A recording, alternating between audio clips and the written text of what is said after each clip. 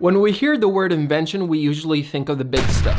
You know, scientists and engineers, visionaries and problem solvers, thinking outside the box, brilliant minds like Leonardo da Vinci, Benjamin Franklin, Archimedes, or Nikola Tesla. Their inventions open up a world of life-changing possibilities. And well before these inventors even existed, humans have been making a whole bunch of stuff and discovering things. Roughly about 2.6 million years ago, ancient man invented the first tools made from stone. It's believed that the first wheel came about in 3500 BC. In 3000 BC, ancient Egyptians invented papyrus, allowing us to share ideas and stories and record our own history. 2000 years ago, the Romans even learned how to shape metal. From that came a small but mighty invention, the nail. And one of the greatest inventions happened in China back in 589 AD. Toilet paper. Since then, we've built things that go fast, like the Wright brothers built the airplane in 1903 because we wanted to pretend to be birds. And if that wasn't enough, we wanted to be fast like horses, so Henry Ford decided to make the Ford Model T in 1908. But what about those small day-to-day inventions that we don't really even think about, like the light bulb, the doorknob, the toilet, or what about the internet? Which, by the way, I've made videos on these inventions before, so if you want to nerd out a little bit more, make sure to check out this history playlist right here.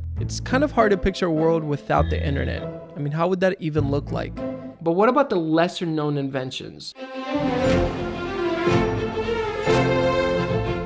Those things buried in history that when you look at them now, make you wonder, what the hell could have they possibly been thinking by making this?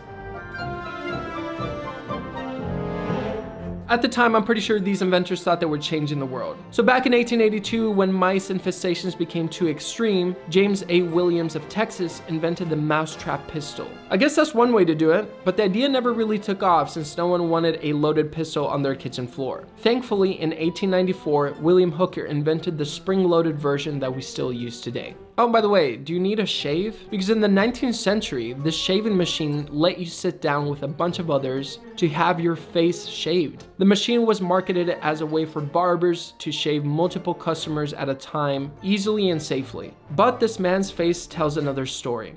Now, some of my favorite weird inventions are the ones that get you from point A to point B in the most unnecessary way possible. In the early 1930s, you could take a ride at speeds up to 30 miles per hour in a giant wheel, the Dynasphere. It was inspired from a sketch by Leonardo da Vinci. Da Vinci? It may look cool, but you weren't actually able to steer. And if you hit the brakes too hard, your ass went flying out. But ground transportation is just one way that people have wanted to move. For example, some people have always wanted to fly. So Archytas of Tarentum designed the first of these wooden birds in 400 BC, which Da Vinci put his own spin on it on late 15th century, calling it the ornithopter. This version from 1963 makes you look like a giant dumbass bird. Now this one I'd actually like to try. In 1936, an all-terrain vehicle from England called the Saurer M2 Octopus was like a giant insect. You could cruise down slopes up to 65 degrees. This really makes the kid in me happy. But it's not just transportation. Inventions have touched every part of our lives, including fashion. And that's when it gets way ridiculous, more than it already is, trust me.